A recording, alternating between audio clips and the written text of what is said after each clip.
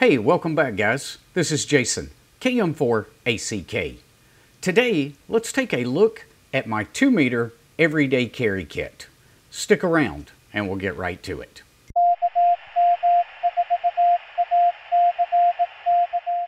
Real quick before we get going today, I've got to give a shout out to these guys.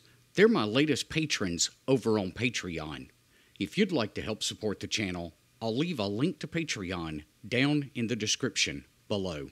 Alright, so you might be asking, why put together a kit like this at all? Well, there's a couple of various reasons that I put mine together. First, and you'll see more of this as we get into the kit, it supports keeping devices charged up on a day-to-day basis. So if my cell phone is dead, if somebody else's cell phone is dead, I can go ahead and get that device charged back up.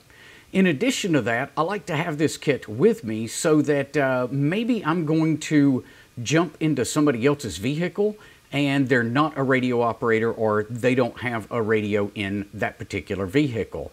Well, this kit allows me to go ahead and get a 2-meter 440 rig installed in about 5 minutes. So let's go ahead and dive into the kit and see what's inside. So this kit pretty much lives in my Jeep on a regular basis. Now, if you saw the mobile shack tour, you'll know that the Yaesu FT65R stays above my sun visor in the Jeep. Recently though, I picked up the FT3D and I've really enjoyed playing with this radio so far. I am not leaving that in the Jeep on a full-time basis. Often I'm out with the doors off and the windows open, and I just really hate to leave this radio up above the sun visor on a full-time basis when it could easily be snatched. You know, should I lose this radio, well, I'd be aggravated over it, but it wouldn't be quite as bad as losing the FT3D. So if I know I'm going out somewhere and I might need an HT, I do go ahead and carry this one with me, but it doesn't live in the Jeep on a regular basis. So this is pretty much my everyday carry kit. So let's go ahead and move the radio out of the way and start digging into the bag. Now the bag has 2 different compartments. It's got the main compartment on the back and it's got this front compartment. When we open up the front compartment, you'll see that I carry a variety of cables over here on this side.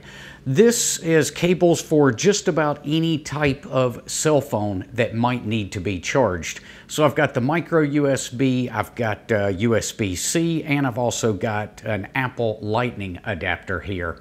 So that way if maybe one of my friends jumps in the car and their cell phone is running low, I've got the appropriate cable that we might need to charge their phone. In addition to that, I just keep some AA batteries over here in this case. It's just nice to always have AA batteries on hand. The flashlights that I carry on a regular basis all take AA's, so this is just a convenient place to keep them. I also keep a spare battery for the FT65R. That way I have 2 on hand. The one that's on the radio that's always fully charged and an additional radio. The last thing in this compartment is just a hank of paracord.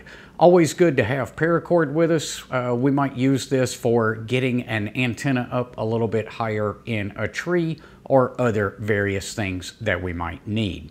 Let's go ahead now and move into the main compartment. Now you can see that this is pretty well packed inside the main compartment. I'm going to scoot the bag over out of the way and we'll just pull out items one at a time. So one of the main things that I always keep with me, and guys, I'll leave links to a lot of these items, or at least items that are very similar to this, down in the description below. But this is a 10,000 milliamp hour battery bank.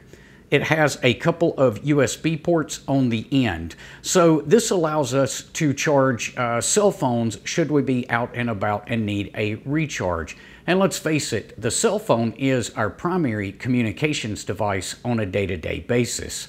So just a good item to have with us to keep those cell phones topped off. In addition to that, you'll see that I do have a Raspberry Pi Zero in this kit. This battery bank is also used to power that Pi Zero. I also keep an old Android phone in here. The primary purpose of the phone is to run APRS Droid. So if I'm using the FT65R, it does not have APRS built into it, but having APRS Droid on this phone allows me to turn that radio into an APRS radio. To go along with the phone, and this is one of my new additions to this bag, but to go along with the phone, I keep two different devices in here.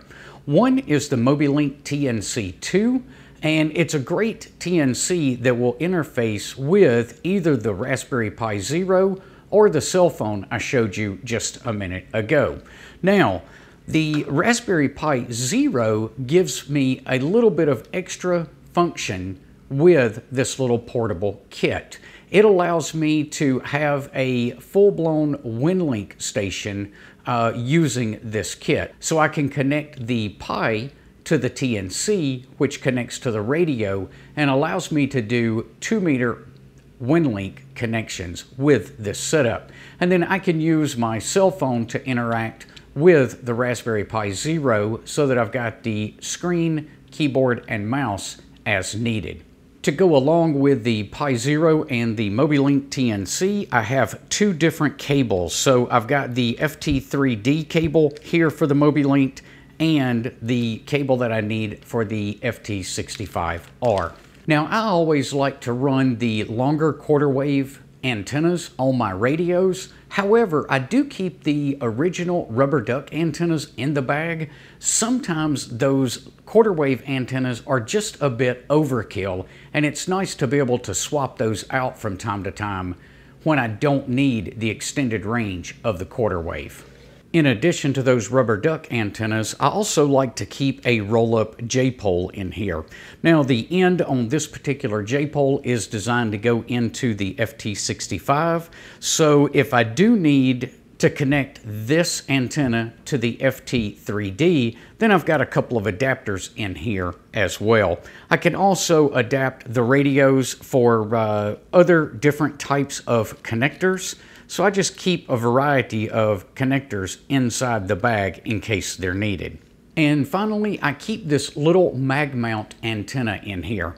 Now, the cool thing about this mag mount is it allows me to take an antenna off of either one of the radios that I happen to have with me.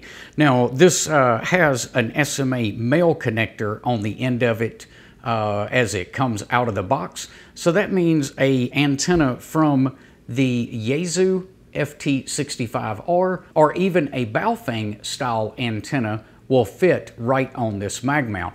And this is really helpful if you're out, let's say, and you jump in somebody else's car.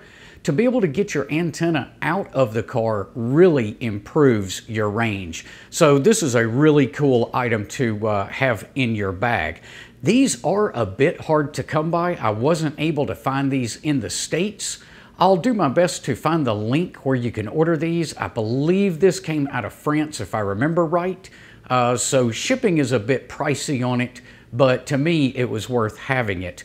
And then along with the adapters that I showed you earlier, I can convert this system here to also work with the newer FT3D radio.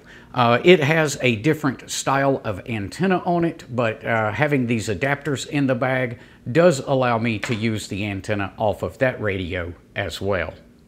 All right, guys, well, there you have it. There's a look at my bag. I hope this gives you some ideas for your very own. We will see you guys on the next video. Until then, 7-3.